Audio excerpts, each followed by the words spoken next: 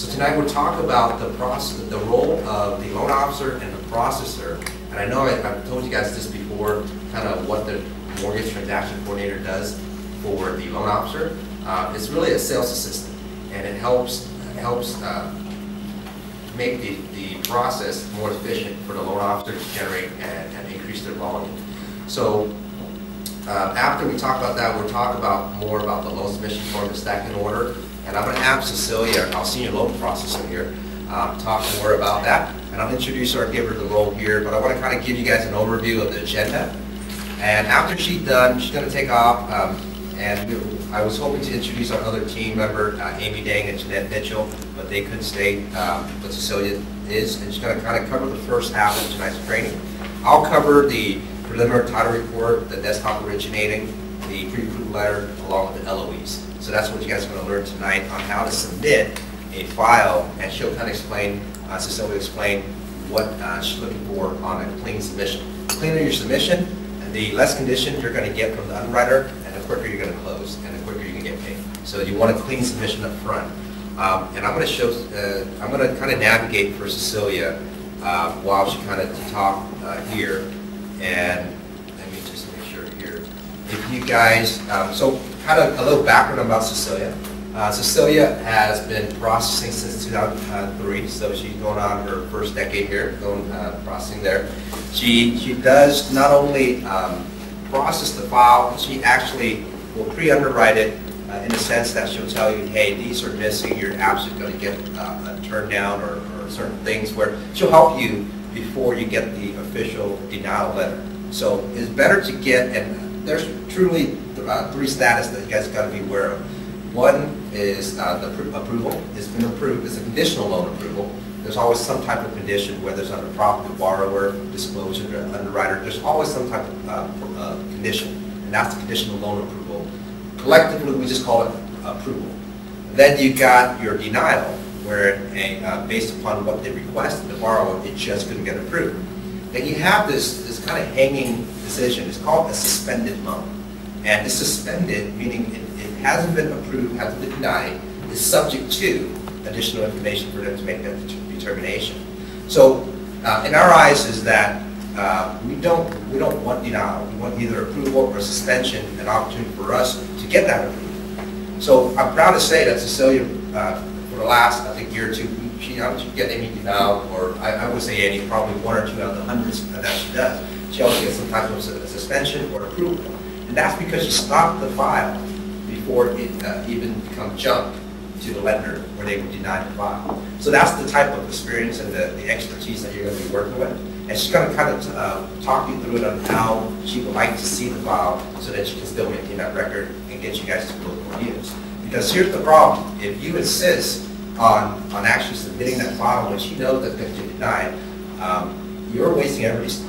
You're wasting the process of resources here. You've got a bottleneck where good loans are waiting for yours to go through. Lenders get there, they can disclose it. Borrower's going to get an official letter saying it's denied. It might pose a problem if it goes to a different lender, especially with FHA, because it's connected to FHA. Any decision, everybody sees it. So do yourself and the client a favor and make sure that that you submit it cleanly and take notes tonight. So I'm going to, without further ado, I'm going to pass it on to Cecilia, and she's going to go through the chart, and she'll start off with the duties and responsibilities. So if you can kind of click to that, and I'm going to go and bring it on the screen for you guys to see it at home. So basically what I did is I split the loan officer duty and the processor duty in half. As you can see that on the you're right. That you will see that certain duties, processor does certain things and loan officer does certain things. It's all listed there. So you guys know that open escrow, when you have a loan, especially purchase, that goes to the sellers. So we don't do that. So for refi, we open escrow as a processor, and we go ahead and if you look at the list, it's just simple steps that we do for a processor. For loan officer, you have to be really careful what you guys do on the loan officer end, because there's a lot of stuff that falls under you guys that a lot of loan officer assume processor does, but we don't know because we're not licensed agent to lock rates for you, to quote rates for you, to do to complete a loan application. We can help you build a loan application if we actually take our TC service. We can help you build it, but we cannot complete a whole loan application for you. Okay, so here's simply a list. I think Kevin actually went through some of these with you guys already. Where are you at? I'm sorry, can you probably need to speak up for the people in the back? Okay, I said, where are you at on here as far as? Right now, we're at the submission. So if you take a look at where we're at, probably the complete the build loan application phase right now. So that's where we are, number 5. Okay, so once you complete number 5, it hands it to the processor. The processor will go ahead and submit to the lenders. And then after the lenders approved it, then it goes into PTD, which requires to docs that you have to satisfy conditions. It's the conditional approval list. So what we basically do as a processor will for you the approval. And then a lot of processor does not tell you what you need to do. It's the loan officer duty to actually redo the approval and say, okay, I need to get this, I need to get this, and I need to get that. But I like to highlight stuff for you guys to make it easier. So you don't have to guess what you have to do. So normally on the loan approval, I will highlight everything you need to get for me so I can clear docs for you guys. Okay, so anything that's highlighted yellow, when I say the approval, it's your job to get it. From the borrower, from whoever.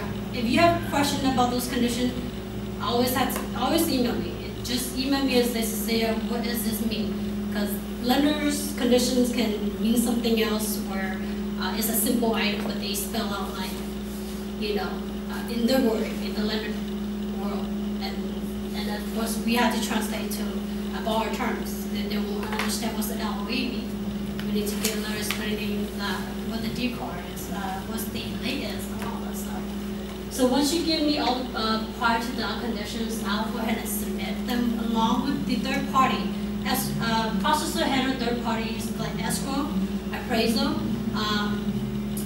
items that's related to insurance. Once you get us the quote, we'll go ahead and bind it for you. We'll do all that. That does not require borrower's responsibility to get to us. So you take care of the borrower, we take care of third party. Once we have all those items together, then we submit everything together to the lender to clear docs. The lender does not like piecemeal, so you can send them separate email if you like, but I don't like sending pieces of conditions to them until I have everything together. Okay. So again, appraisal orders us and all that stuff. So doc orders, what I do is that I will send you a what they call a doc order form. It's something I put together. I will fill everything out, and you need to sign it to verify this is what you're charging the borrower. We just want to make sure before I order docs, because when docs go out, we can't change it. So say that you want to charge 1.5 on the lender pay, I will make sure I put 1.5 spell out the dollar amount, the processing fee, what still need to pay before closing, what still need to pay after closing. Like credit report will be issue fee will be on there because it's paid by the borrower. So all you have to do is sign, acknowledge it, so I can order docs. I don't order docs unless you acknowledge that's what you want to charge the borrower. So of course, before order docs, you have to go in the log, right? Once you submit the file to me, I will have you sign up for the lender's login. You should have some of the lender login before when you get hired, but for those who doesn't, say like you want to submit to Freedom, you don't have a login. By the time you submit to me, I will have you log in, so you can actually log in and lock the rate. And for some people who doesn't not know how to navigate lender logins to lock rate, there are lenders that have a lock person. You just email them and say, hey, can you lock the lock rates for me? Instead of go online and all that stuff. And I can advise you which lender does that or not. Okay, so once that goes out, what they usually do is schedule a signing with the borrower. Escrow usually does that. Escrow does not like us to schedule something when they don't have the complete documents ready to go. So they like to be the one who schedules the signing. So we normally just tell escrow to schedule the signing for us. Once they prepare the doc signing, they will send what's called estimated hazard to us. And this is what you would need to do to review with the client. You would need to go over the fees, make sure that they understand what they're being charged and all that stuff, and they're okay with this fee. Now, sometimes they're like, I did not agree to this, and all of a sudden we have to go back to the lender and say, redraw docs, correct this, give them this credit, and everything has to go through what they HUD approval with the lender. So if anything changes after the doc is drawn, it has to go back to the lender, and that will delay a day or two, and then your lock might be up. So it's great. It's good to know exactly what you're charging the borrower. You more need to understand what they can charge. I normally can do what they call an estimated closing fee sheet for you right before doc, so you can see the estimated cash you close they need to bring in. It's always estimated because I don't have to find it for you. That's what always does. I can give you a closing amount. So if you say, can you give me a closing fee sheet so I can know, estimate how much they're getting before docs, you order docs, I can do that for you. And then of course funding conditions after they sign the docs, and then there's funding conditions requires to fund the loan. And for table funding lender, they don't have this, okay? They fund it, they sign the documents. So there are a few funding lenders out there that still does this. And then of course closing the file up, you will actually have to, if there's any missing documents, we need to submit to auditing to close up the file so you guys can get paid. I will email you and say, hey, I'm missing this particular disclosure, can you send it to me? Sometimes these documents is not required for loan approval. It's just something to try to actually somebody need or auditing to close up the file. Okay. And those are your part of the duty after the submission to the processor. And these are the items that actually I would do for you as well as the processor. And if you notice that we actually put in the pricing here for conventional and FHA, VA, reverse mortgage, and USDA loans. And again, process fee are not paid by you guys, they're all paid by the borrower. It's on the fee sheet. There's a processor fee on there, or origination with flat fee on there. Okay. And then Kevin can explain to you. One thing I want to make sure you guys are aware of is that a lot of people will process their own loan, which is fine. You can do it just to make sure that it works. I'm kind of dealing now just to be in the frame of this calendar. But processing is included in all the deals, and you're not going to pay for it. So it's a service that's already being paid by the borrower. Might as well use it.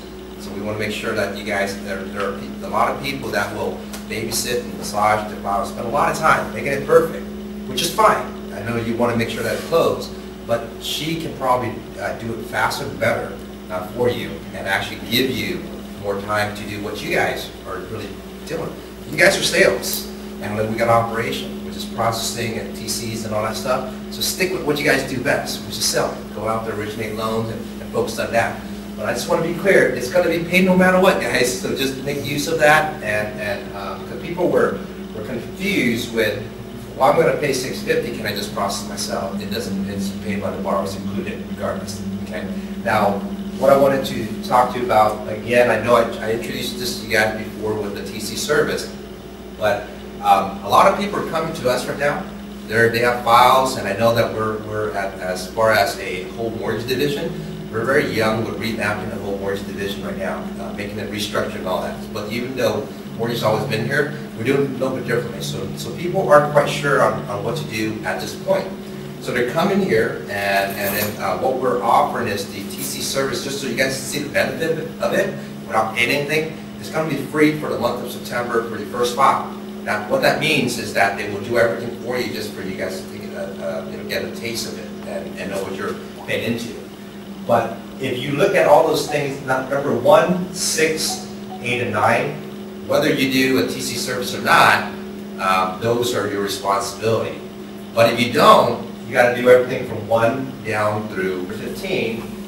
Those are loan officer duties. All we're introducing is an assistant that can help the loan officer with some of those 15 tasks.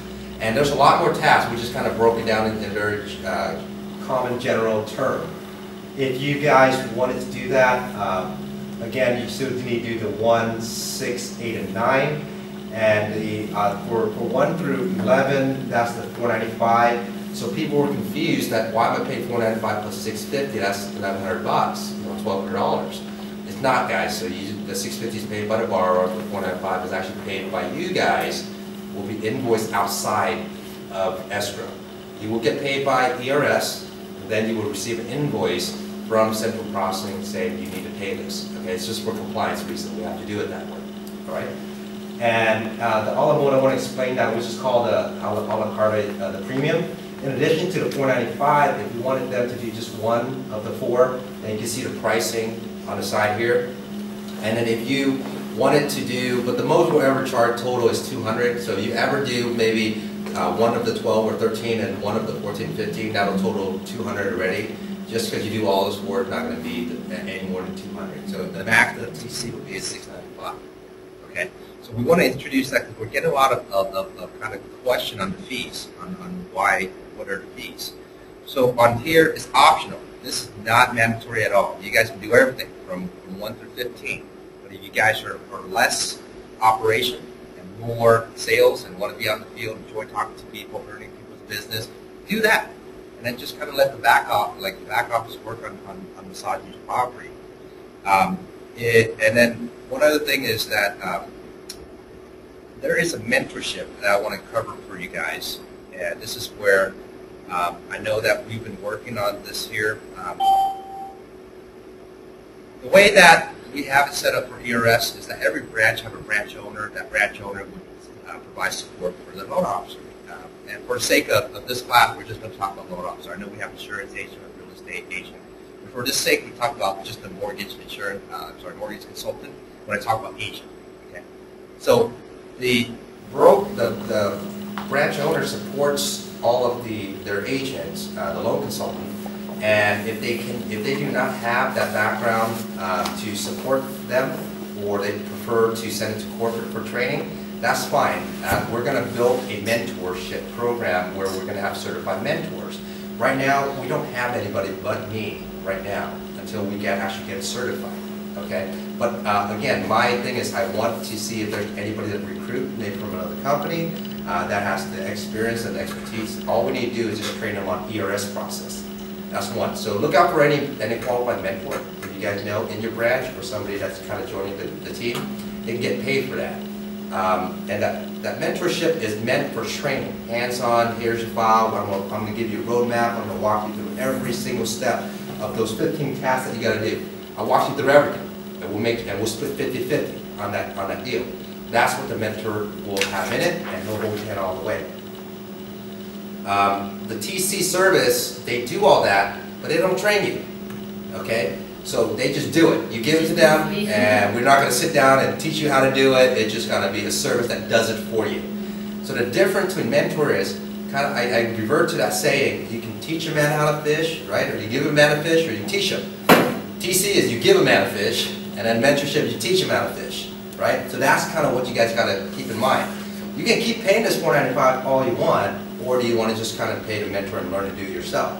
Now, don't get me wrong. Once you get your volume so high and you're very busy and you're really good at sales and you've got tons of loans going in, you will need assistance. You will need the TC service. So the TC service doesn't mean that it's for newbies. It can be for seasoned loan officers bringing up their volume too, or increasing the production. Okay, so that's kind of what I wanted to distinguish between the mentorship. We'll teach you how to do it, and your broker should be supporting you right now. And if they can, great. But if you feel that you want to take it another level and you want to get one of the ERS certified mentors to help you, that's fine too. It will split the commission with you, and it only works on the BBO model. So if you guys are on the BRE, if you're on the BRE, which means you have your salesperson's license and your NMLS, and you're hanging up there and you're doing business under the BRE, the mentorship is not available on that side of the NMLS or the mortgage division. It's only available on your DBO, which is on where you only have your NMLS license. Okay. So but the difference is if you have your salesperson's license, you have an option. You can actually either hang it with the BRE or the DBO. Whereas if you only have the NMLS license, you have no option but to do DBO. So to be clear, If you want the mentorship, you actually cannot be hanging your license and doing business under the ERE, okay?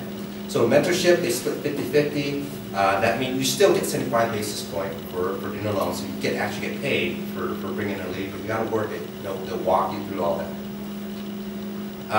And the TC service, that will be through them. They just do it. However, because like I explained to you guys before, is that there's only me right now that does the mentorship. Cecilia been with me for the last 10 years doing that, so she understands we think alike. So what I'm doing is anybody that does take advantage of the September first file for free, she will set aside roughly how much time are you spending with each loan right now? 30 to 40 minutes. About 30 to 40 minutes. So the way that is kind of hybrid between the TC where they just do it versus mentorship, they train you how to do it. She will actually do the processing and kind of explain as she's working. Not as deep as the mentorship would, but it at least gets you going, and she'll give you a roadmap on what the next step is. Okay, so take advantage of that. You have a lot, but it only works. It only applies when you have a live file. You can't just come and just say, hey, I want to do a mock file and do that. So you actually got to have a live file, and what we mean by that is you got to have your CIA, credit, income, and asset. Once you have that for a file, then you come see her. She'll walk you through the whole process on the next step. And let me bring up one other thing here. What we're requiring is that in order for you, and this is going to be company-wide, all new loan officer will have to be mentored if they have not complete module 1 and training session 1 and 2. You got to just watch the video, guys. Watch the video. We give you a simple 3 to 5 questions, not a trick question. You probably can get the answer for somebody else, but be honest to yourself. You want to know how to do loans, and if you don't, get mentored. Learn how to do it. So we're going to require, if you haven't watched the video, and it won't be implemented until we get all the video actually online. Okay, so right now, but I'm just letting you know the direction we're going is that there's a standard, and that's why all of you have to take the NMLS license. There's a standard of knowledge. You got to pass with a 70%. We're going to have a standard of the way that everybody operates in the ERS. Loan officer should know exactly what everybody's doing. So that's the culture of the mortgage division, is that everybody's going to be at the same, going to be watching the same thing and kind of have the same knowledge base. So unless they finish one or the first 2, they're going to be required to do mentorship. Okay. Until they finish 1, 2, 3, and 4, they're going to be required to do TC. So if you haven't done 1 and 2, you get a mentor, and also get the mentor will be your TC, just so to speak, right? So they'll help you do that. Then if, let's say you did 1 or 2 and you said, I don't want to do mentorship, well then we're going to say, do you know how to do a fee sheet? Do you know how to get the disclosure out? Because what's going to happen is that you don't know how to do disclosure, you do it all wrong, you meet the buyer and the borrower, and she gets a call at 7 p.m. and she's going to say, the disclosure all wrong, can you help me? Can you just send this out, do this, I need to do it right now, save this deal. And that's what we're trying to prevent, that kind of fire mentality, put it out, and it just, we want to make sure everybody knows the fundamental on how to get disclosure done correctly. So until you finish those, and we're not doing any trick questions, it's just 3 to 5 questions, answer it, that means you watched it, you passed. So that's why right now, we're not implemented, but that's the direction we're going. And this is where it would take us to the 5 and 6, it's only the first 4. 5 and 6 is once you submit it, processor will help you along the way anyways. That's just the normal way. This, in essence, is that the first 4 are all loan officer duties. You should be doing this. If you're a loan officer, you need to know how to do this. Okay? And then if you don't, you need to hire a mentor or hire a transaction coordinator to do that. So I want to be clear with that for you guys. Now, I do want to make it an open discussion, and I'm going to kind of go to the questionnaire here for those watching the webinar. I wanted to ask you, what are your thoughts on us mandating that they have to take these here? I feel strongly that there should be a standard with all the loan officers within ERS. We don't want any rogue, loan officer going out and doing something that might affect the whole company, where you all would have to, if we shut down shop, you guys all got to find a different company to work with. So that's what we're preventing for the whole. We don't want one bad apple to ruin it all for us. Okay. So what are your feedback, your comment? What do you guys think about us mandating mentorship if they do not finish the first 2 modules, mandating TC service if they do not finish the first 4 modules. What are your thoughts? And there's no wrong answer, right or wrong answer.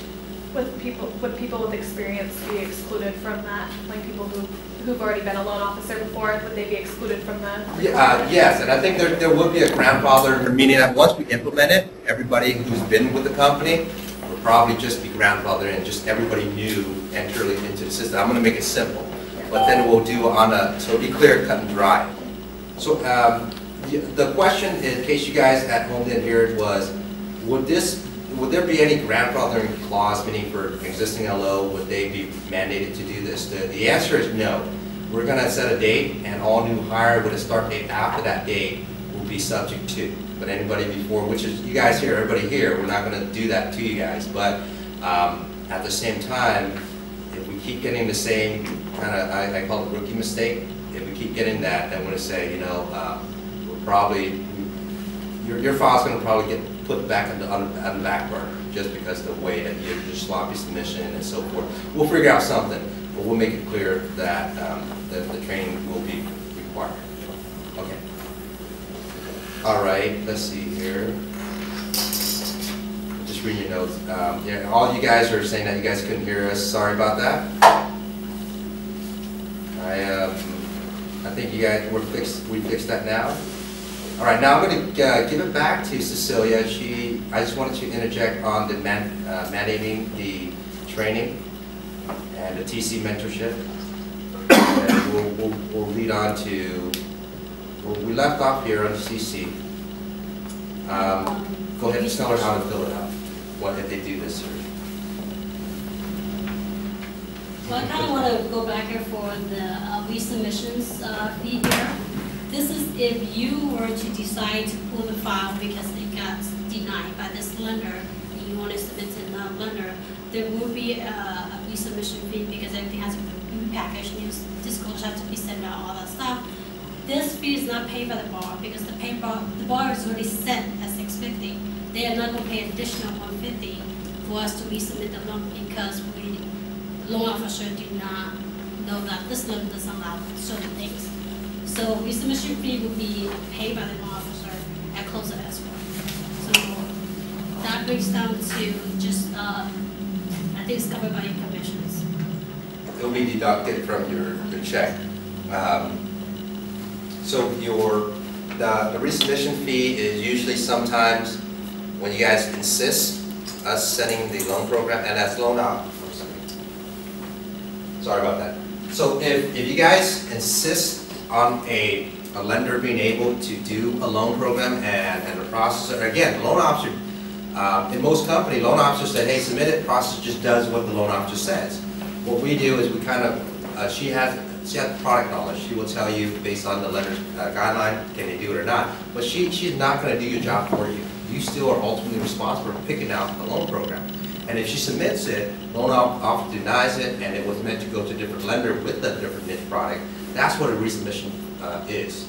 So you got denied one place, well, you withdrew it because maybe you locked it in and it expired, rates got better. Instead of extending the lock and costing the borrower more money, you decide to cancel it, submit it to a different lender. That's a resubmission because they've already done all the work that required to submit to the lender, disclose, do all that, and then now we're going to have to do that again. So this is a common fee, and you guys do that just the same as redraw. If you order documentation, rate lock expired, they didn't sign on time, the lender is going to charge you $150 to redraw the docs too. So if you're doing all that stuff, so that is paid by you. That is at no fault of the borrower, well, not necessarily, but for the most part, it is charged by the loan officer because we can't charge the borrower that. But there's extra work that's required. Okay. So we're looking at, just have to fill out this column piece here. Very simple, I just need the borrower's name, subject, and your full name, whether you're DRE or DOC, check this. Again, the standard is $495, and additional fee you will put in there and then total. Your first file, of course, we told you guys September will be free, so we'll probably more signing off for your first file. You still have to fill out for every single file, okay? And then your TC assign, I will assign your TC, whether it's me, Amy, or Jeanette will be your TC. To be clear, this is an optional form. If you don't want TC service, you don't have to You do fill not this have out. to fill this out. This, but you will, it's actually, it helps you to kind of understand what you're doing. It's just FYI, we're not using the TC server, this just so you know what an OO does and what a processor does. Okay, so we will go off from this one. So you need to fill out this as best as you can, because we will go off this to submit your loan. Anything you write here will be, of course, we will verify certain things like type of property it is and stuff. So loan officer name, phone number, email that would like to, you like your condition approval sent to. I mean, you guys use different emails, some for real estate, some for loans. So whatever you want loan approval for your processor to contact you, that'll be the email you want. And borrower's email, you have to put one here because of disclosure issues. Lenders require borrower's email. If borrower does not have email, make one up for them. Go to gmail.com and do something. Create an email for them because we absolutely need at least one email address for our borrower. Okay? Subject property is right here. So here's the important part of the loan submission. You need to check one of the boxes, whether it's FHA loan or conventional loans, USDA. Other, you can check here and put in parentheses with others, like commercial loans or apartment loans, land loans, stuff like that. So you can put that here. So the next thing is rather what type of 20 years, 30 years, 14 years. Go ahead and check one of those. ARM, I don't see many ARMs program out there nowadays, or anybody want an ARM program, but there is there. There is out there for jumbo loans. A lot of people use the student 5-7. This is the purchase rate terms or cash out, and then here's the type of property, occupations. Here's this tricky one on the second mortgage. This is whether you were paying off the second mortgage or we are resubordinating the second mortgage. Any for purchase that doesn't have a second, but if there's a purchase and you have a second, you can put here and then kind of indicate what you want. Because we do have lender that's the student 80-10-10. Okay, so there's student lender that would do a second purchase. Impound, yes or no, that's very important because the disclosure we sent out needs to impound the account, so we need to know whether we are impounding the account or not. And of course, right here, interest rate. We'll go by this interest rate. If you have 5% here and your points say 8 and 5, I will use 5%. Okay, and then your borrowers will see a disclosure based on 5% sent to them from the lender. Okay, so you need to be sure that this is correct. Here's the loan officer. This is kind of something that you would do if you use TC service. You would want to let us know whether you're having holding the closing cost, 0 cost to close, or you will have to borrow pay for the closing cost, and we can determine your actual loan amount based on what you put on here. For TC, who actually does a disclosure for you. But if you already did the disclosure and you just submit the loan to us, this is not it's not applicable for processor. We don't need to know about it. You know, we need to have what your intention is for the borrower. Of course, and then this kind of time the cash flows. So lock rate, very important because whether you lock before submission or lock after submission. The reason why you need to lock, you need to indicate whether you lock or not before you submit file. If you lock before you submit file, we have to include what they call lock GFE. And then if we don't include that lock GFE, our GFE is not in compliance. What some lender would totally reject your file and have you resubmit the whole thing if the GFE is not in compliance. Some lender will allow you to fix it. Their lender will say, nope, you didn't pass your RESPA the first time around, resubmit everything. I know.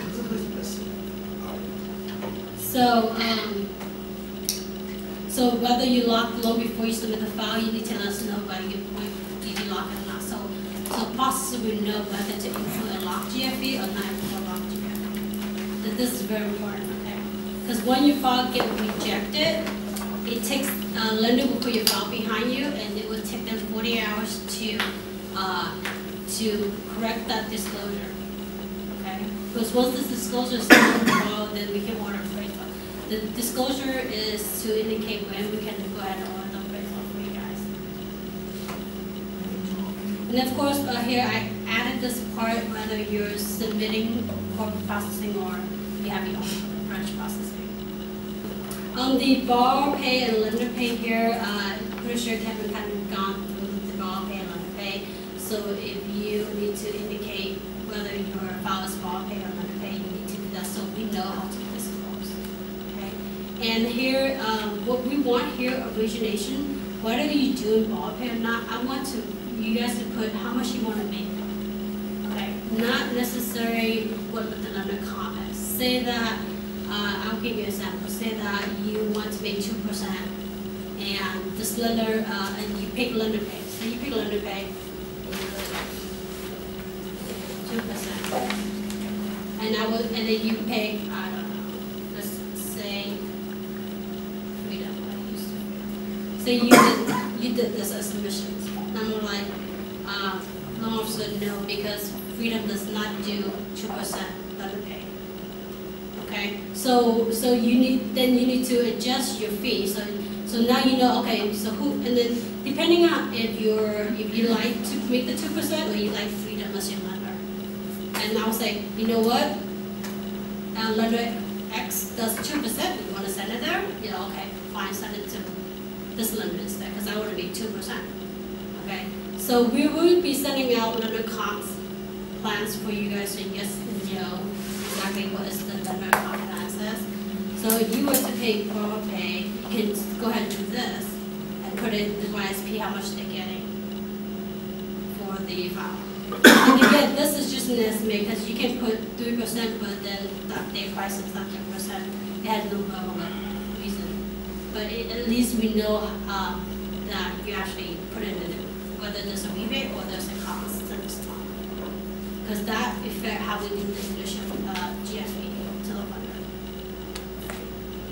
And if you're, here's if you're giving any credit towards the profit to close the business. Some loan officers like to give the appraisal fee back to them. So you put down the number you want to give back. And that would indicate how much I want to give towards the amount of discount. So here's the lender's name. If you put Freedom in, and I mean, these forms is really for the purpose of submitting your own ACO. We don't have this fill out. We go back and forth asking you for stuff, and that will delay your process to submit your loans. And loans have to be submitted by 2 p.m. to count it that day submissions. If you send it after 2 p.m., we'll expect it to be processed until the next day. Because lender has a 2 p.m. cutoff. Okay. So escrow, for people who has not opened escrow yet, you can put your escrow name here and the phone number, and we'll open escrow for you. If you already have open escrow, just let us know who you did it, and we'll follow up with the prelim. Because you can open escrow and they don't have the prelim for you until like 2 days later. But you can go ahead and submit it. I do not need a prelim for submissions, okay? So make sure you don't hold off your submissions for a prelim. I will follow up with your escrow. If you put an escrow number here, I will follow up with them when the prelim will come in. Because some lender does not require prelim for submission. I will like a prelim before you push the file. I want to make sure you guys understand the importance of having the borrower's email address, because everything is disclosed electronically nowadays. And what the electronic disclosure does is waive the mandatory 3-day waiting period for them to, in essence, if you mail it, the post office can take up to 3 days. And that's the logic behind that 3-day waiting period. If I were to send out something by mail, it can take up to 3 days. So if we can deliver the same disclosure in a faster method by email, we always do that. And that's why we require the email. It will save 3 days for everybody. So make sure they don't have it, And I keep referring back to kind of my community. They don't necessarily use computers. They're older generation or just don't have access to the internet. So just create one for them. Make sure they understand that they can access somewhere else, but just give them the password. And I usually just do a generic password for them to understand, and then they can always change it later. But be clear, there's a fine line between fraud and not. You can create them an email address, but you can't go in there and accept it. Does that make sense? So make sure that you create it for them, give them an account, give them the password, have them change it, tell them to acknowledge it. Okay? So if you're not using our TC service, these are required by you to be sent to us when you're ready to submit file. You will email everything to central processing at myinformation.com. You can fax it to my processing fax number. You can, of course, mail it to this office here. Kevin's going to later show you how to upload documents into Point so you don't have to email big file. Like say if your file is like 60 meg and your email does not handle that big, you can upload into Point and I can retrieve it. So you don't have to, because sometimes my email cannot accept more than 10. And then there's certain things that's encrypted that didn't come through. So you want to ensure that I have everything for submission, upload the Alex Point. It's easier that way. And it's fast too. You don't have to wait for it to download. So here's the fax emails, and here's the component list I need for submissions. We'll go over this complete, of course, the submission form we just went through. At Point file, you can email me the Point, or you can save on the server.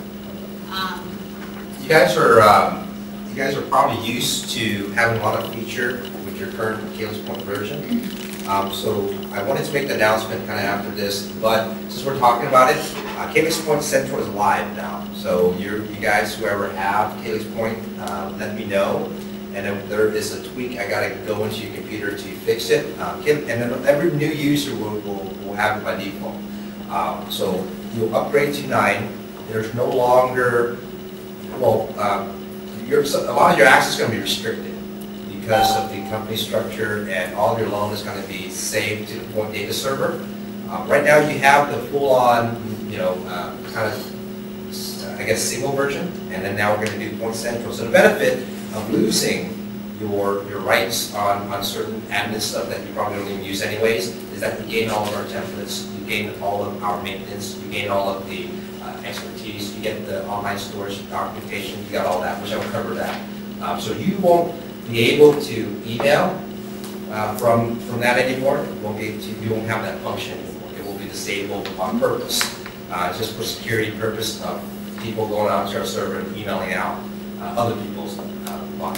Okay, so for this, the PCF file, which Cecilia's talking about, for you guys, for your sake, is that make sure that's on the Point data server, the central Point Central. That's all you need to do. Make sure it's in the right one. And I'll go over that in more detail. Say you would probably have to just give me a simple email and say I like last name on the file and submissions. So no attachment, no points. Just if you attach all those supporting documents to Calyx Point, you don't need to attach all these to the email. Just send emails to central processing. Say my file, last name on the subject, and submissions, and I will go in and I will retrieve it. And what I do is I will move your file to processing. So you will no longer see your file in the least part of it because it's now submitted. So it will be in the processing folder. Okay? And as we go through the process of submissions, we will update on those files. So when we submit the file, we will check submitted. If we have order appraisal, we'll check appraisal order. And there was a date there that we actually did that we submit your file, when we submit your file. And I will put notes if there's notes needed. Say that this loan in particular that you choose is now 5-day turnaround. I would say ETA 5-day turnaround for submissions. So you know it's not your actual normal 2 days. They're less slow now, so a lot of those are looking at 2 or 3 days for people. So the next thing you will need to upload is, of course, the 1003, and 1003, on the last page of 1003, you need to sign it. Okay, make sure that you sign the 1003. Sign and date this disclosure. I actually listed a bunch of disclosure here. But again, if you're on the server, it's all lumped into one for you. So you don't have to be sure what you need out there. So Kevin will probably go over that with you once you have that out, right? So here's the tricky one for the lender disclosure requirements. Every lender has its own set of disclosure. So if you find a price and then you don't know what disclosure needed, email us. As I say, I want to submit to Cole Taylor. What are the disclosure requirements? We'll send you all the disclosure requirements for that lender. So because this is a lender that you haven't worked with. So every lender you submit to have some sort of disclosure, right? Besides what's on this point, they have it all.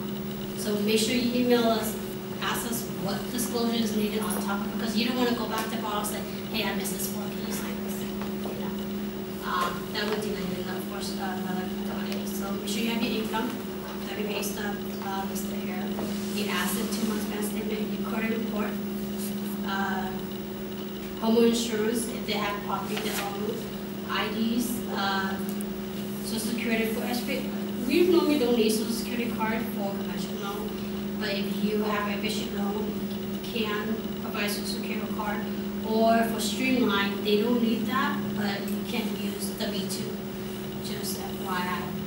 Okay. And of course, purchase contract for purchase and prelim if you haven't done it yet.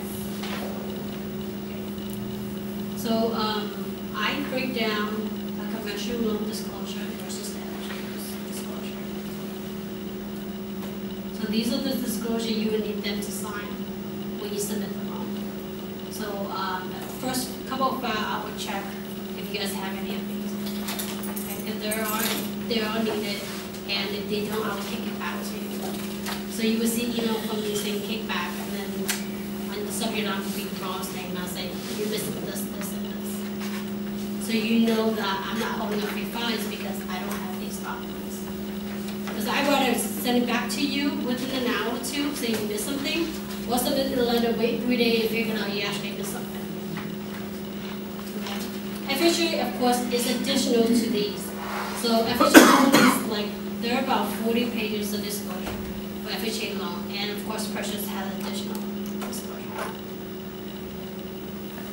Okay, so Lynn, I'm sorry, but I'm not sure if you heard Cecilia earlier. I was thinking maybe that was a while back. But yes, you will. The question is, will you still be able to print the pipeline report? You will be. And the way it works is that, since I'm here, I'm going to pull up Calyx Point Central for you guys to see it. You'll be able to only see your own pipeline. So we have different levels. As a producing loan officer, you'll be able to see your own pipeline. As a team builder, you'll be able to see your downline pipeline, and that's upon your branch owner's discretion. So not all team builder will have it. It's just maybe certain power team builders or somebody that's doing mentorship. But we'll have a team builder view that can not write, but they can just read their own view. Then we're going to have a processing level if you guys choose to, and that processor can change data for the loan officer and view all the loan officers within that branch. And of course, you have the branch manager that has basically the read and write access for the whole branch. So that's your 4 levels, which one may not exist in your branch, which is the processing, because not everybody's going to have a branch processor. So that's that. When you do the report, depending on your access right, you may or may not be able to see others. Okay, so that's kind of the way that report's going to work and how you access it. And then furthermore, even though you can see it, you may or may not be able to make changes to the file. And then you'll be able to see that. So Cecilia covered this. Do you guys have any questions before she goes? And for those there, I'm going to pull up something for you here. And for those at home, you have any questions, I'll check back here in a second. But I wanted to, everybody here and on the webinar, if you do have any question, go ahead and write this information down. For loan submission and condition, make sure that you want to send it to central processing at MyEquityZone. Okay, so you will send everything to central processing at myequityzone.com. That will go through the processor on duty. Make sure you send it there, because if you just send it to Cecilia and she happens to take vacation for a week, your file's going to sit there. I mean, not necessarily, other people monitor it, but just make sure you send it there. That central processing is an email distribution list. I will send it to all of the processor. Make sure if you like faxing instead of scanning and emailing it, you can fax it to 877-658-4248. Those number is an e-fax. If you, sometime when you e-fax using another e-fax service or voice over internet protocol VoIP service, it won't communicate with each other. And whenever that happens, call our office. We have a different fax number. We have 2 other alternative fax numbers that we can give you to try. And you can always fax it to ERS Corporate, and they're here too. Okay. So you can reach Cecilia directly at 916-469-3626.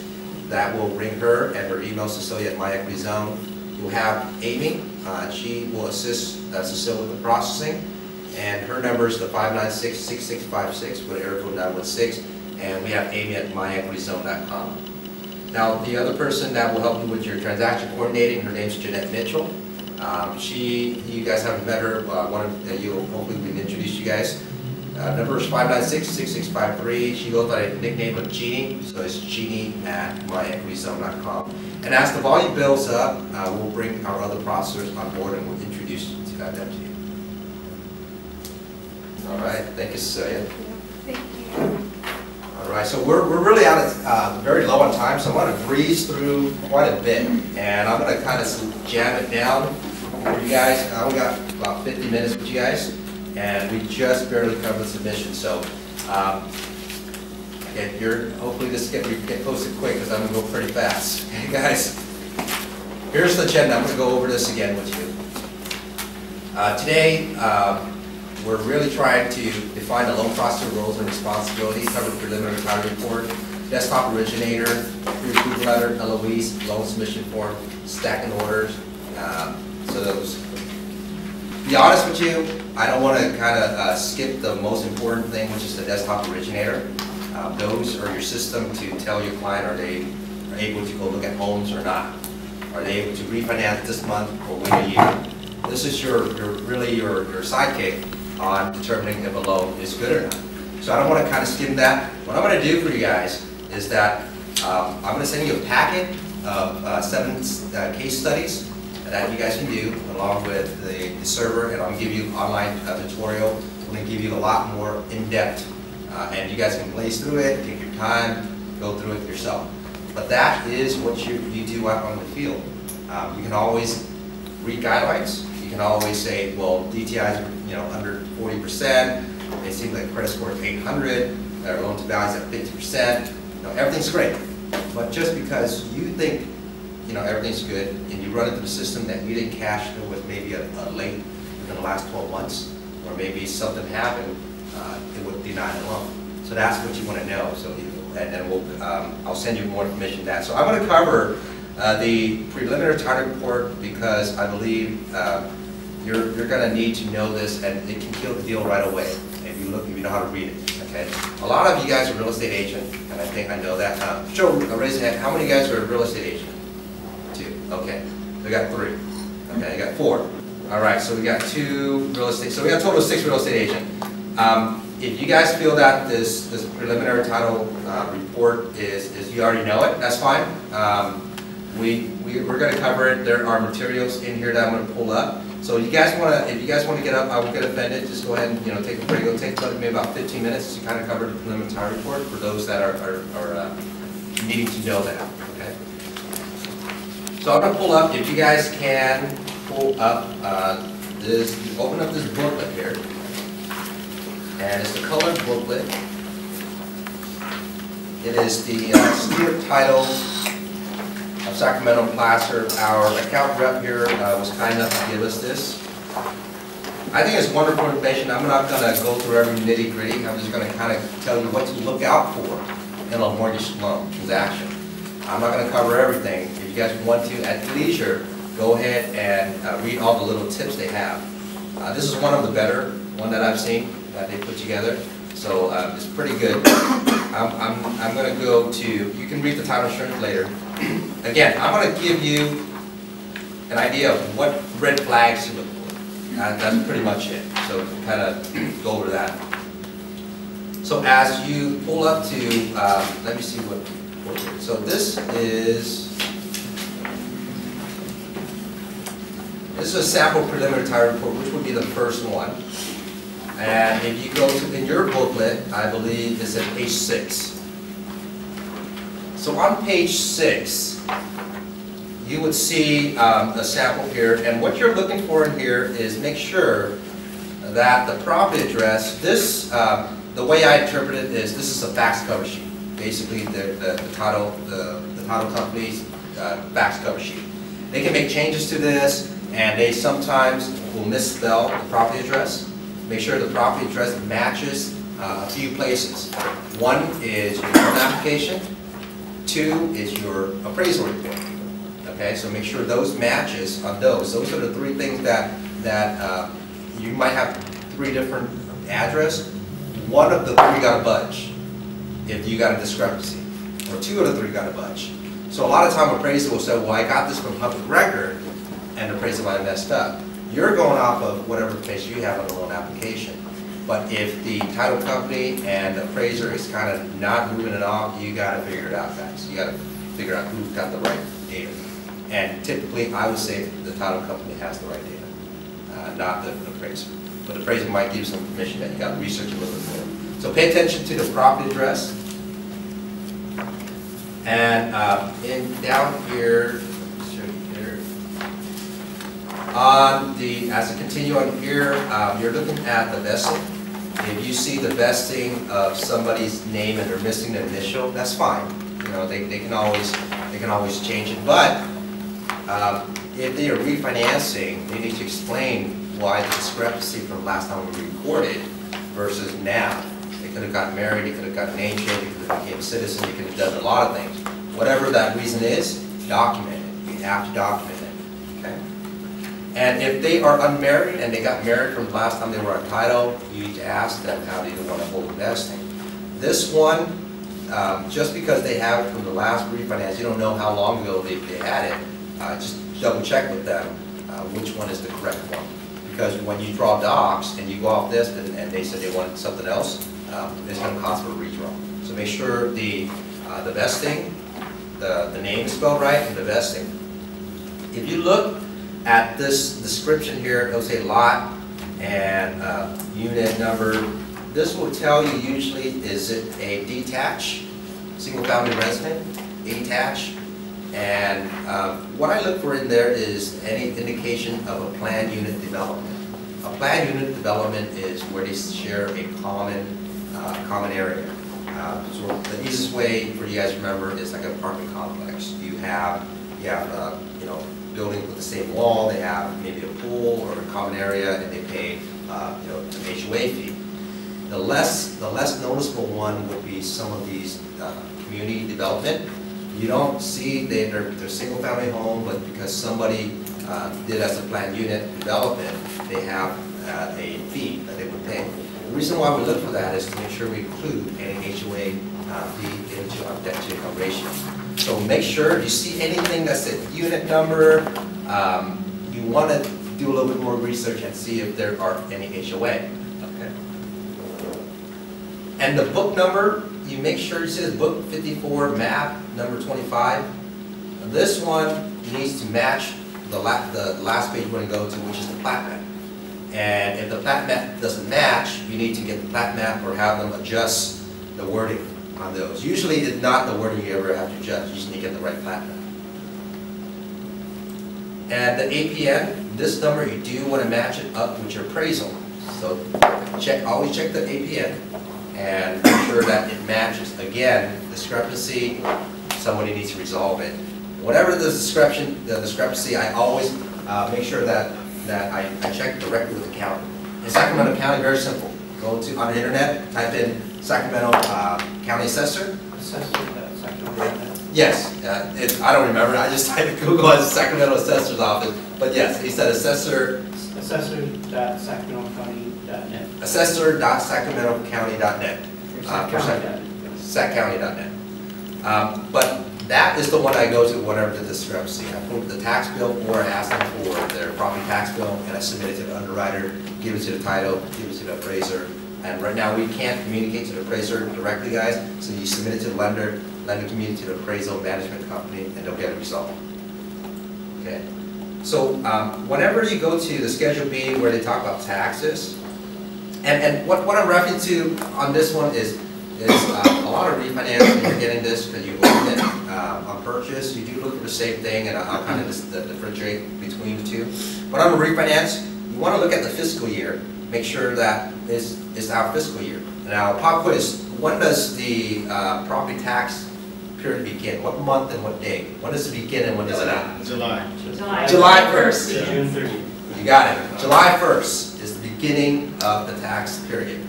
So July 1st and it ends on June 30th. Okay? So that's the first. So you will always see the year coming in. So for example, we are in the tax year 2013 to 2014. Okay? Now when's the first due date of your first installment? We got February 10th. We got the first due date. First installment, which carries from July 1st, November 10th. November, actually it's November 1st is the due date. It's delinquent when? December 10th. December 10th. So it's delinquent December 10th. Due date on the second installment is due February 1st. What do you guys know? What is it? When is it late? When is it delinquent? April 10th. So skip 2 months just because February is a shorter month. So they give you a little bit more time. Okay?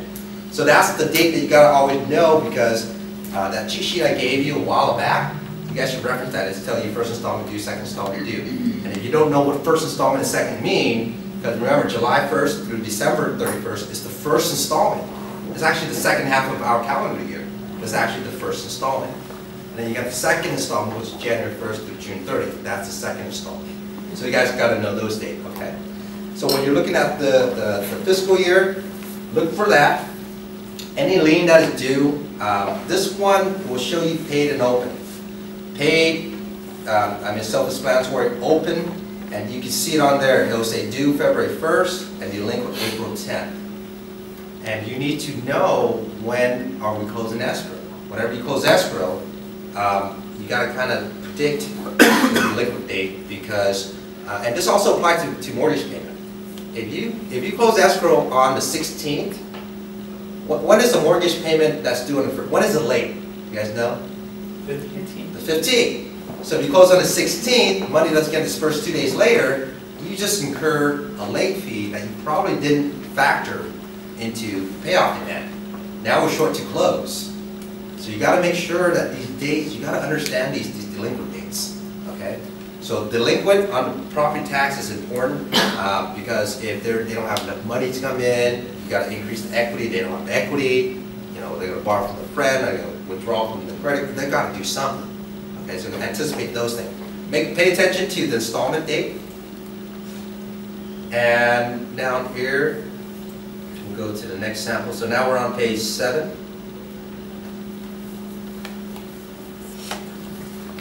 For those that have not read a preliminary report, I'm the type of guy I will always instruct you guys to read it. You've never seen a document ever, you never read that document, read it. Sit there, dissect it, understand it, and keep going until you know, kind of just by glancing, what is the artist going to say. Okay, so take your time, all your preliminary title report, and look at it. You're going to run through a lot of different types of scenarios on preliminary title report. I run into new scenarios all the time. And so pay attention to it, but read these things here. What you are looking for are any type of, any Melleroos. You see Melleroos are I guess, tax assessed for a newly developed area to build sidewalk, to build city lights, to build schools, and it's just a commitment from the neighborhood to make sure it's funded. And it's a time period, and sometimes they'll renew it.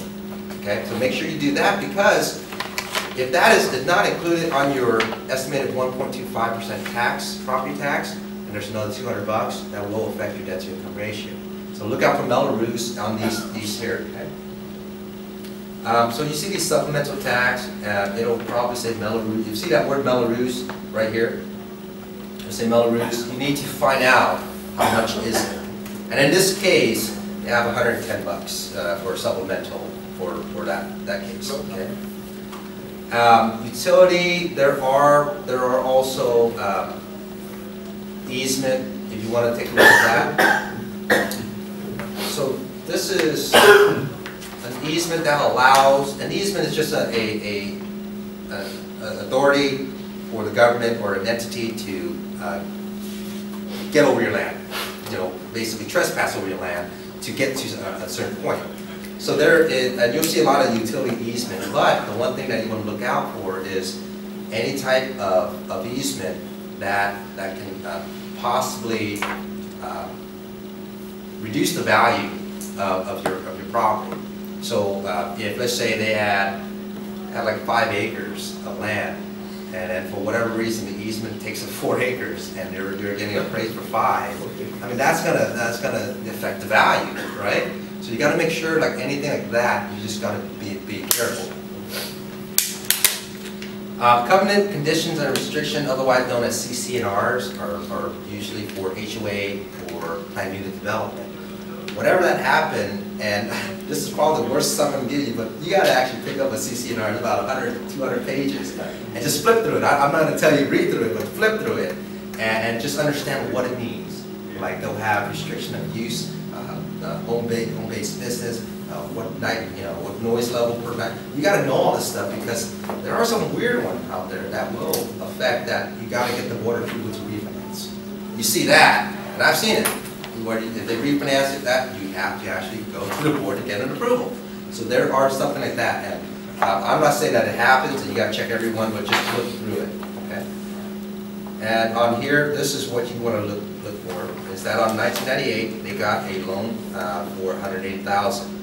Okay, it reported on October 7th, and it was dated on September 8th. That's who the bank is. You want to see who the first lien is. You got to match up with your credit report. If it didn't, they probably sold the loan. So you just want to make sure that you have the right lender. And this is where you will find out. This guy never told me he had a $10,000 second mortgage, right? So then you're like, oh, this affect. I'm at 90% loan to value now. The pricing I gave him was invalid because I'm at now my combined loan to value at 92 or whatever the percentage, right?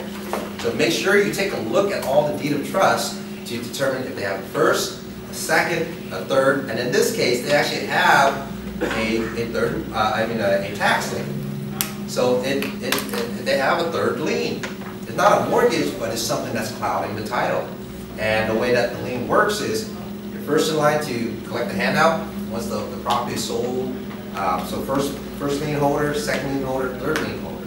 So these people are going to be in line to collect it. And if we refinance and we pay this guy off, everybody moves up one rank, right? So then, without getting a what is called a re-subordination agreement, they will move up automatically. If we want to refinance and they want to keep the second, they need to go call Mr. Golden One here and say, hey, we're going to refinance. We need to maintain first position. What is your requirement to maintain a second lien position? They will give you a checklist, a re-subordination agreement. This is what I need. It's usually an approval, an appraisal, a prelim, and then a credit. It's everything you submit to the lender the first time, basically. And then they will re-underwrite it and say, great, everything looks good. We'll maintain our second lien position. And it costs about $100 to $250, depending on the lender, in order for them to do that process. So if you have somebody that does have a second mortgage and they keep it, for example, they've had this line of credit for $100,000 with a zero balance. They said, I like to have it for a rainy day. I don't owe anything on it, but I like to have it. So usually, they got it like maybe 5-7 years ago. If you submit that in, the second lender might reduce that $100,000 to maybe $50,000, or whatever the case may be. So just be prepared to tell your borrower, if I submit this, they might reduce your line of credit. But now they have more information that might change what their credit limit might be, right? So tax lien always got to be paid off. You guys got to talk to them about that. And if they make a payment arrangement with the IRS or the government, whoever it is, that's fine. But that's still got to be removed. So if they make payment arrangement, they need to temporarily remove it so that we can close the deal and then put it back on. That's fine too. But it cannot be on there. We need to have a preliminary title report that show that it has been removed. So on this plat map that we have, we will look at that book here. I'm going to zoom in just a little bit here. This is the book number that we're talking about. It'll say Assessor Map Book 251, page 7. And as I go back to page 6, I believe, you want to make sure that it matches on here. There's a record book 54 of that, right? So there is there's a problem with the book, and then there is this here. So there is, let me pull that in. Right. You guys have any questions regarding what to look out for in your preliminary title report?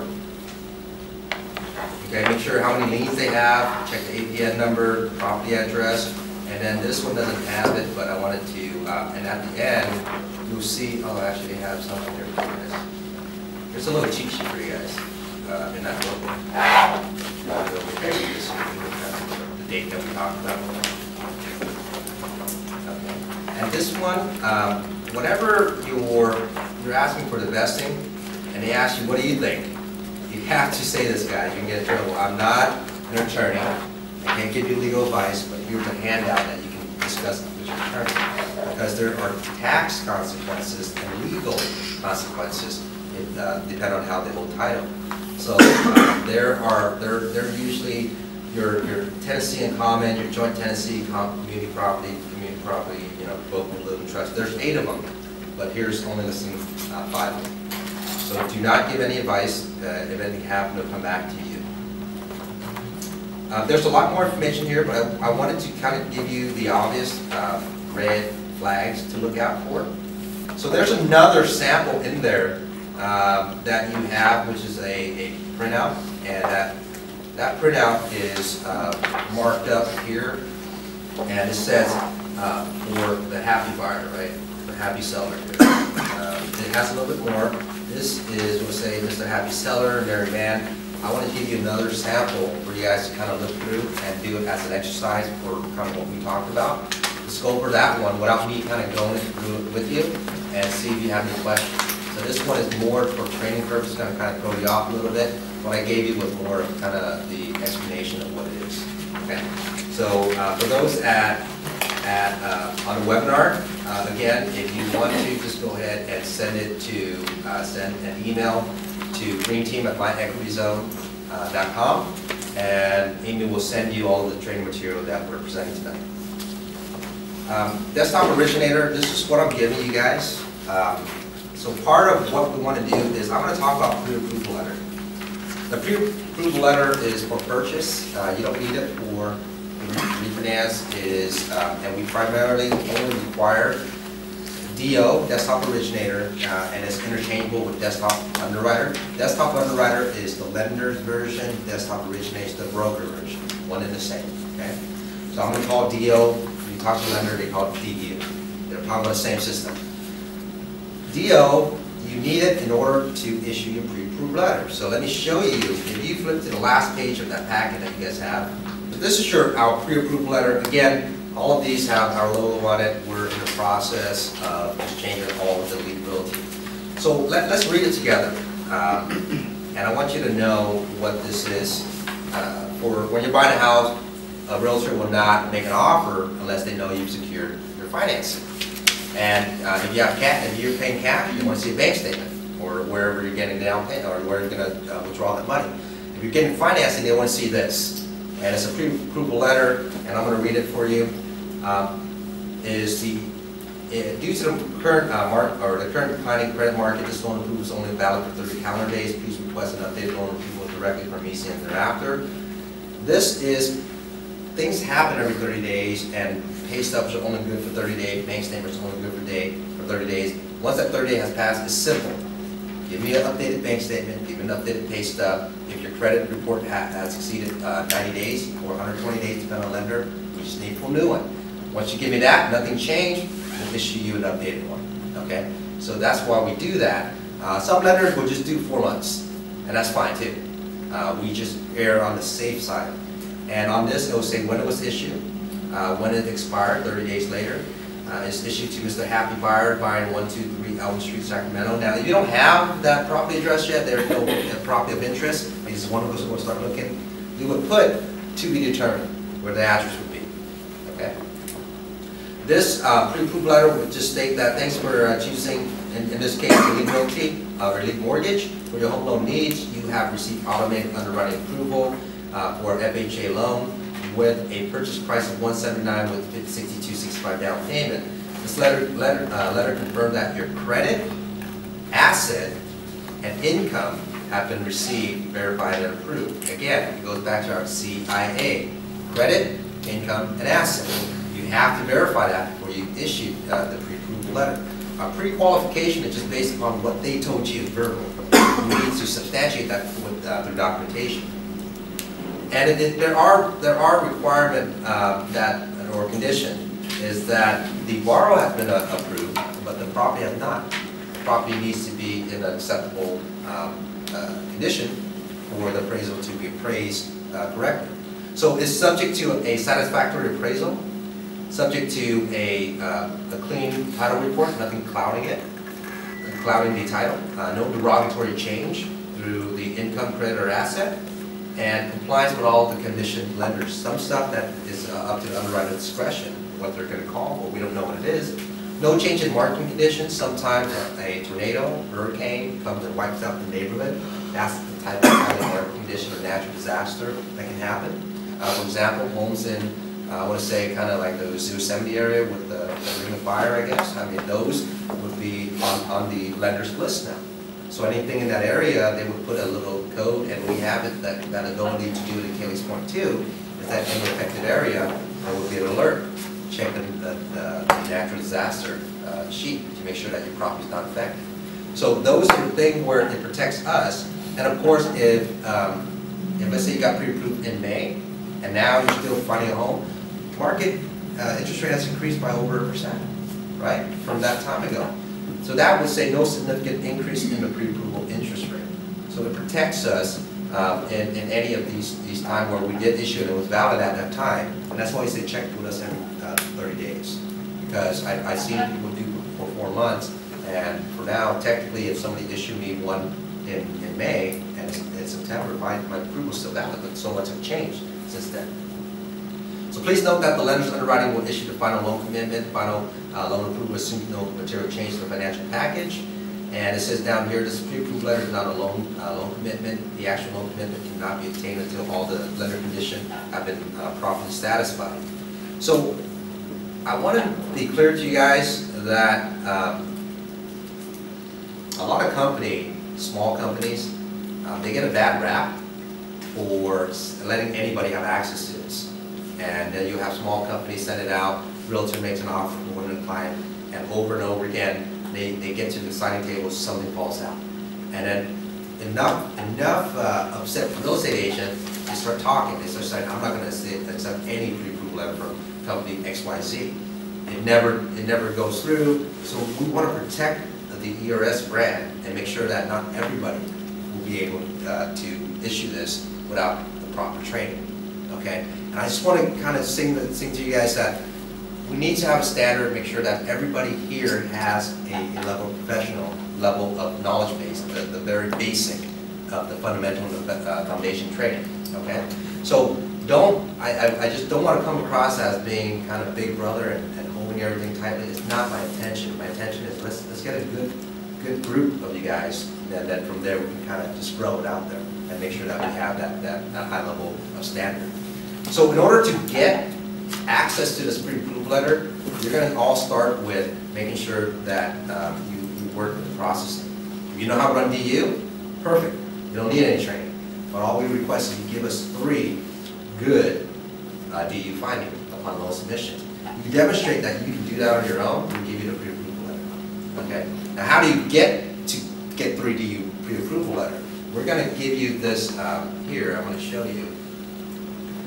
So in here, just ask Amy tomorrow, specifically in there. There are 2 training tutorials, and you need to watch those. If you know it, that's fine. You don't need to watch this stuff. This is meant for somebody who and it's long. So we'll email it, just request send it to Green Team, say, can I get the DO training? Just put DO training, she'll know what to do. This won't be part of the training material unless you ask for it specifically, because it's pretty large. There's 2 videos. One will be interpreting the underwriting finding, and then one is for Refi Plus. I know some of you guys have interest in HARP, Home Affordable Refinance Program. There's a different way to run it through the engine. And then the other one is just running it through the system by itself. Okay. From there, we will give you, this is an introduction to the practice. This is what you're going to do. And I have already downloaded all this here.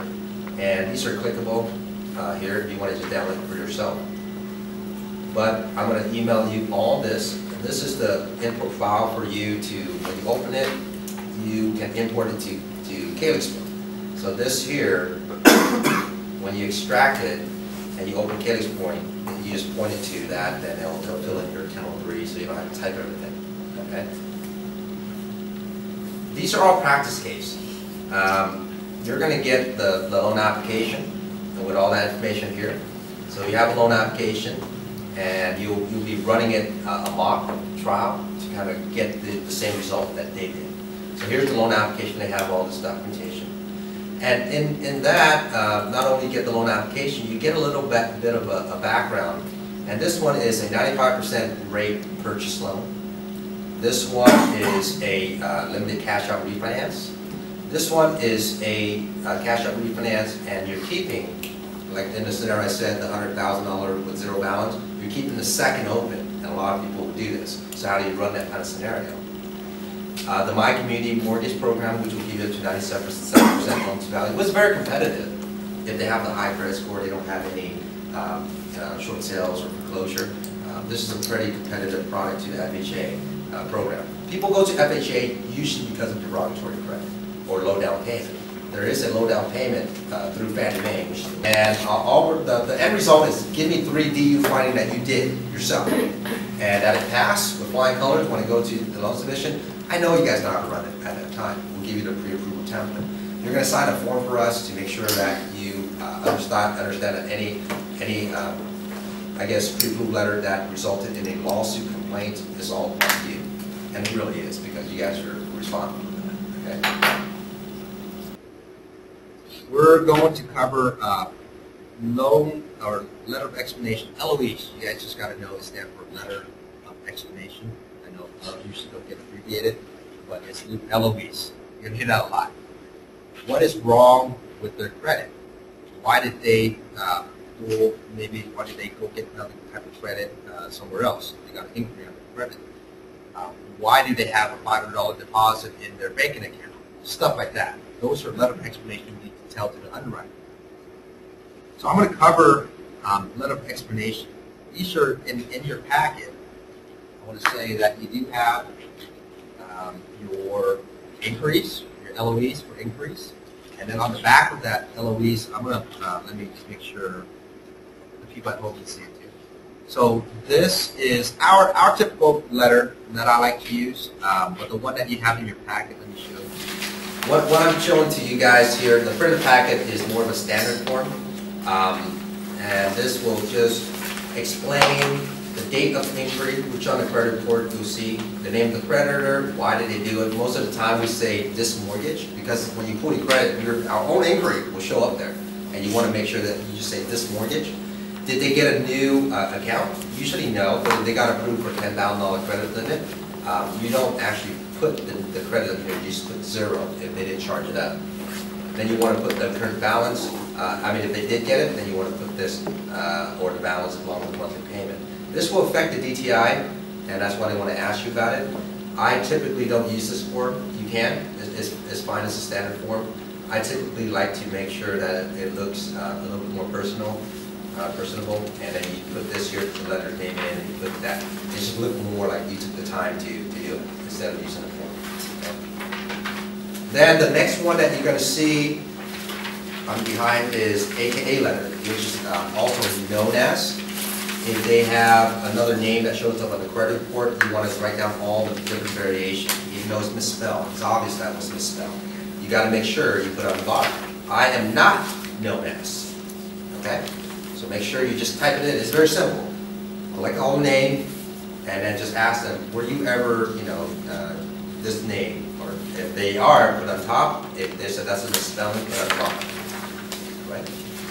They always ask for these. These are just standard protocol. And the third one is derogatory credit. So you'll see the derogatory template, and all this is fillable. You guys can just hit tab, and it'll go field to field, just type it in.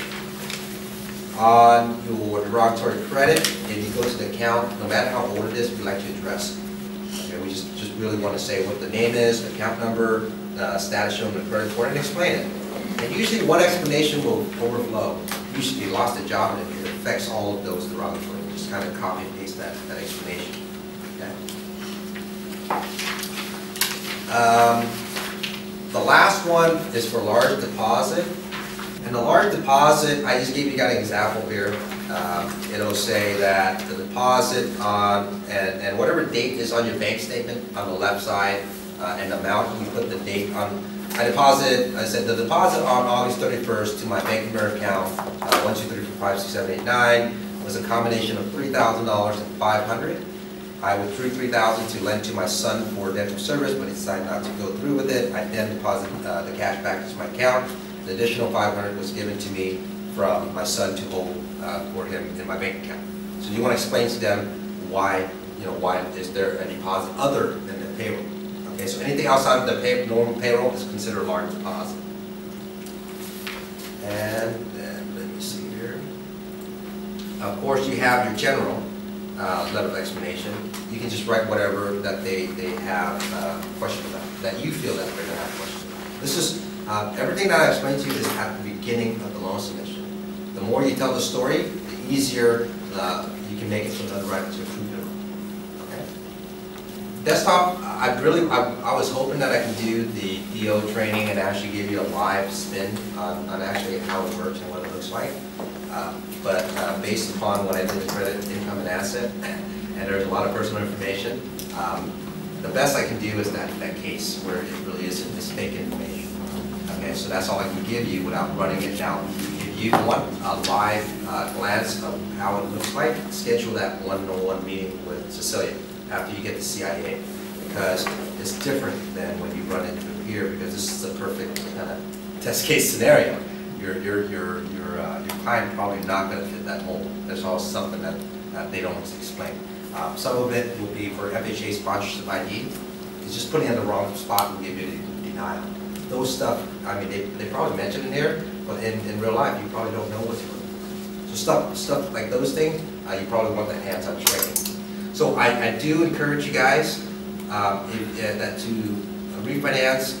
There are still people who want to refinance for cash out because the equity goes up. That's probably the next wave that I foresee.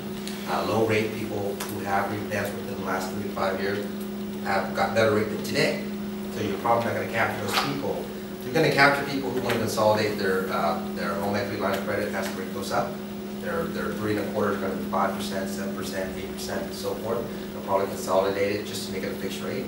You're going to probably run into somebody who was upside down, now they have equity, they want to pull out, pay off the car, pay off the debt, the credit card.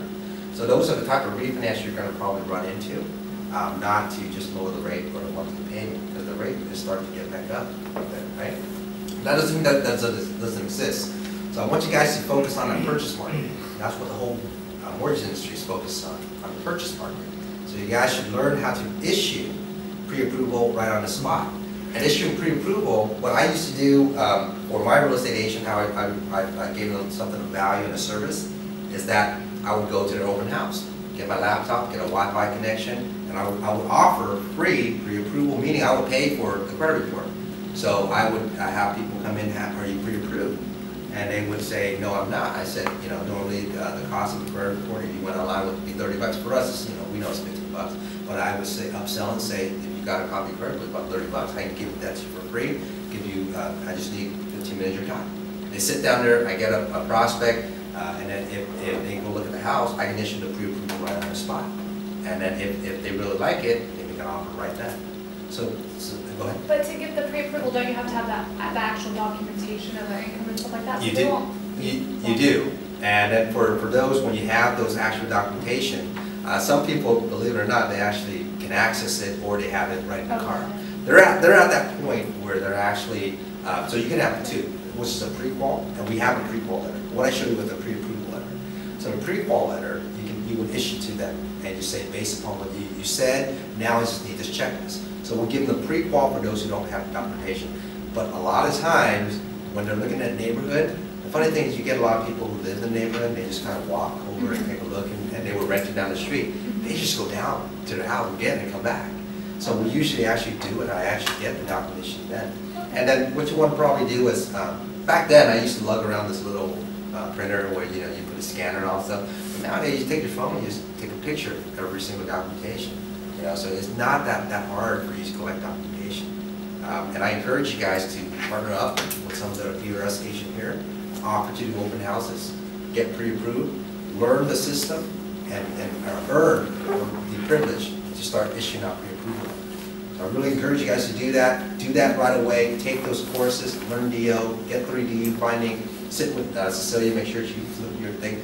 Once she approves that you know how to do DO, trust me, she doesn't want to run DO for you guys. So she wants to encourage you guys to learn how to do it yourself, then she'll issue you that pre-approval letter. Okay? So that's the way, that's how you're going to earn your business. That is what the market is dictating. Look at all the lender ratio. Guess what they're promoting? Purchase special. 21-day closing. 2-week closing. It's all purchase right now, guys. So you got to get in there. Just get in the game, beat the market, and then you'll do fine. I just did a webinar with Homeridge this morning. Good. Okay. And by the way, lender's presentation, I have, give me some programs that you guys want to know, and I'll set it up. I have people who can offer HARP, FHA 203K, basic mortgage 101, kind of what we've been doing, but so I don't think we really need that. Basic jumbo loans, or let's say. What's the most common loan out there right now? So you want to know the common loan? Right now, you guys should all know FHA. I think you guys should know FHA. That's a good starting point. Not the renovation loan, the FHA 203K. But once you know FHA, it just gives you another option for people with derogatory credit, people with low down payment. So, everybody wants that 20% down 800 credit score, the 40 DTI. Everybody wants that. That's the prime. And then, yes, if you get it, that's your market. That's perfect. But you just got to know the niche too. Can we do that and then compare it to the conventional program that also has? Normally they'll do both. So I'm going to do your basic training, which is conventional and FHA. And so what happened is that we do it's called FHA training, and then it'll roll into kind of contrasting with conventional, or it'll do conventional contrasting to FHA. So I can get that basic FHA, but it's called FHA training. It's just because you got to kind of do So something. with the conventional, the low down payment, what is that called? Is that agency? No, see, if you talk about that, that's a whole new program, like My Community. You have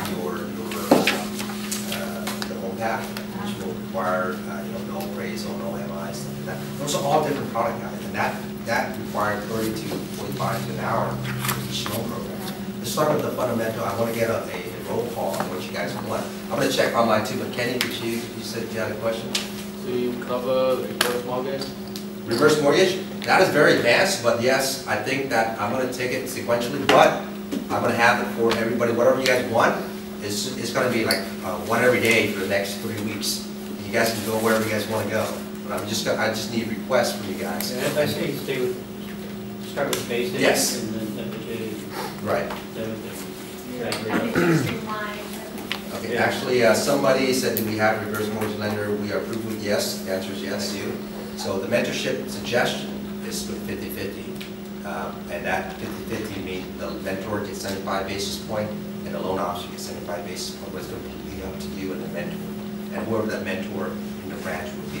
And again, right now, we're kind of letting each branch do the mentorship. But if they want to do corporate, I'm right now the only one that I would probably say I do the mentorship with you guys. We want to have you hold your hand on every file.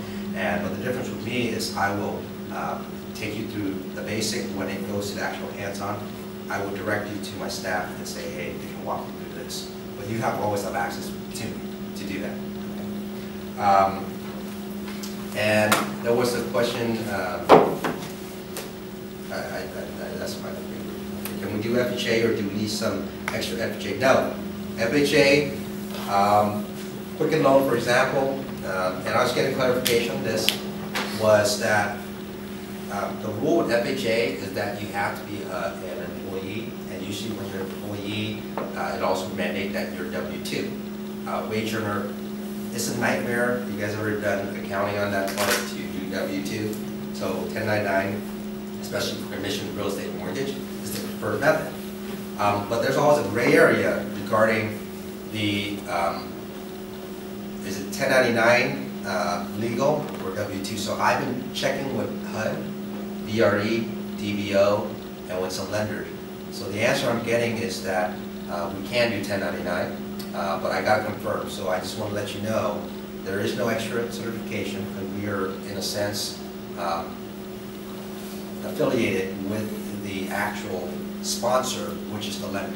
So the lender would have to have W-2. They would have their FHA certification. So there is no additional certification for FHA. However, the exception is 203K. Most lender, in order for you to do 203K, which is a section of the HUD handbook, it's for renovation loan. And to sum it up, we give you $35,000 to renovate the house 6 months after you purchase it. Okay, so you don't, it doesn't have to be move-in ready. That one you have to get certified by the lender. And certified is just taking a class like you do right now. And then answer some questions and then you're certified. Okay?